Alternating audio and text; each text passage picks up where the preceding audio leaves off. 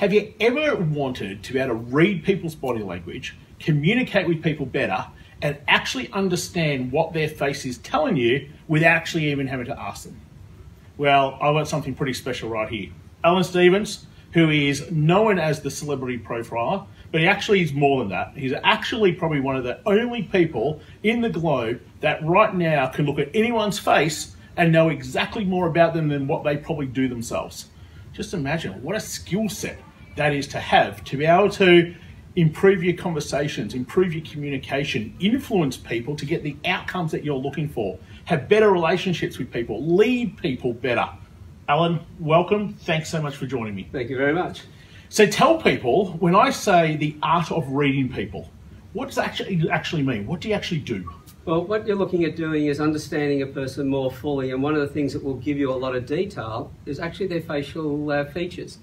Now, when you look at their facial features, that's a history of how they like to think and process. So the ridges and the crevices. So if you look at that, you understand things like the amount of space that they require, how much information they want to be told. Yeah. And then you actually have the language and how you then speak to those traits, and at the same time, then how you actually monitor that to pick up their body language and their expressions that tell you just how accurate you've picked it up. Yeah, lovely. I think that's a key thing, because when I first met Alan, I tried to keep a very straight face so he couldn't read me, but it actually had nothing to do with how I was looking right now. As you said, it's the lines, it's the crevices, it's the things that we've been doing for all of our life, which actually you can then understand a particular trait someone has. That's right. And I believe every trait has a positive or a negative, so it doesn't really matter what your trait is, it just is what it is. That's exactly right. So let's pick one trait, because I know there's 82 traits. We won't go through all of them. What's one?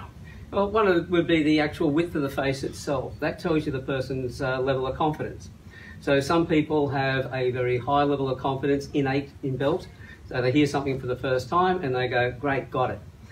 The downside of that trait is we don't know whether they've got it until they're put to the test. Yeah. So if you're actually teaching somebody who's got the wider face, the higher level of confidence, we'll ask them a few questions. Well, if you've got that, well, how would you actually apply that and get some feedback from them? If you've got somebody who's got a very narrow face, then they're somebody who builds their confidence by doing things over and over. Yeah. So the more they repeat, the more they actually build their confidence. So if you're speaking to somebody who's got a narrow face and they're talking very confidently, you know they know their stuff. So you're pretty much wasting your time trying to catch them out. Yeah, brilliant. So when you say the width of the face, what am I really looking at there? The actual measurement is looking through the width here, because everyone's face changes in this area in the width. But through the skeletal structure, that doesn't change much at all. So it's that width compared to the length of the face. So natural turn of the forehead. So while people are looking at this video, for instance, I'll see a little bit of glare. That's where the top of my forehead is, and down to the chin. So I'm looking for the difference between that and this. Okay, so if I'm learning here at the same time and using it, so I go the width is longer than going that way. So does that mean your face is narrower or wider? I would hope that this is longer than that, because otherwise I'd have a very squashed head. But you'll see that some people might be very round, so they look almost the same. But you will find that when this area is only 60% of that, then you're looking at somebody who has got the narrow face. Yeah, great. If it's over the 70%, you have somebody who has the wider face. In between, that particular position is the mediator between the two. They'll work very well with the wide face, and at the same time be able to work well with the narrow face, where the high confidence and builds confidence may not get on with each other. Yep. Because one to the other seems a little bit slow in doing things, while the other one looks at the other and goes, well, you're a bit too cocky about things. Yep. Yeah, brilliant. So as Alan just sort of showed there, like that's one trait of, I think he said 82? Yeah. 82 traits. Imagine if you understood how to be able to read people's faces without them even having to verbally talk, and be able to allow you to influence and communicate more effectively by understanding that skill set. We've been doing it now for a couple of months now, and the results are certainly coming through. Just in the last 6 weeks, we've signed up close to around about $60,000, $70,000 worth of training programs and coaching programs. The most notable thing that I've had within my business is my conversion rate on sales. I ran at about a 50% conversion rate, which is pretty good, and I've taken that up to around about 80%, 80 to 90% now. Straight away, I knew it was something that I needed to do. My industry, in the finance industry, sales and adding value and creating value is so important.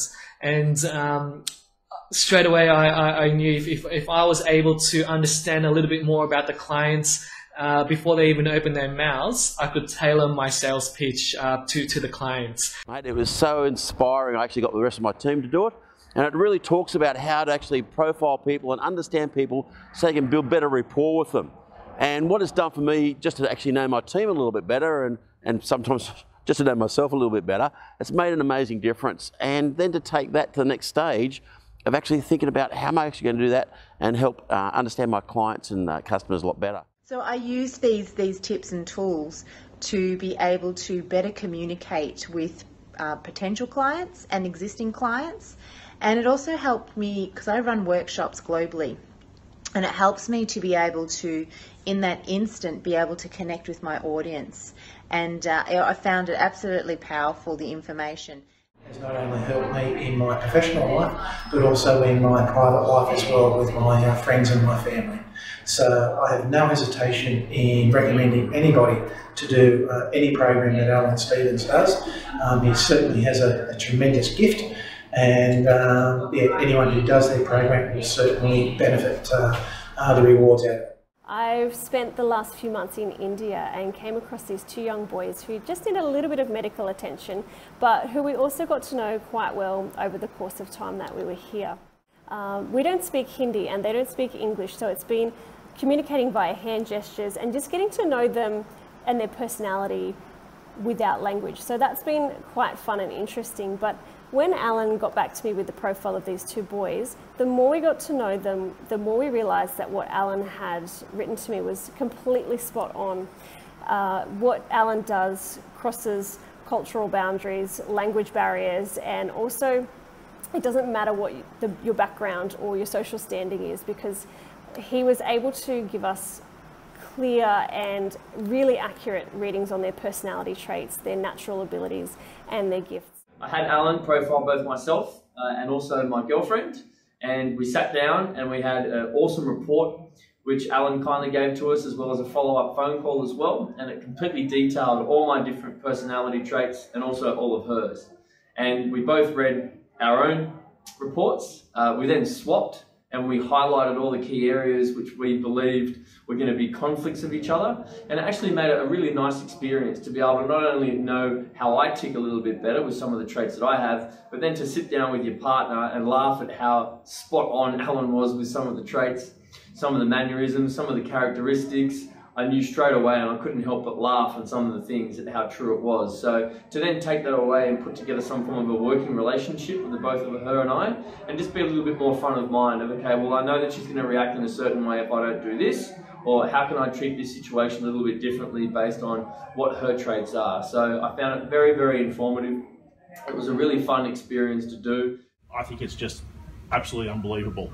If you want to know more about Alan is being tagged into this video. You can click on his name, check him out, find out more, and see how he can actually help you, whether it be around your communication with other people, whether that be family, friends, partner, in the workplace, whether it be to improve your conversations around your sales, your conversions, whether it just be to influence and get to the outcome you're looking for far quicker. I know they're the sorts of things that these traits help you achieve.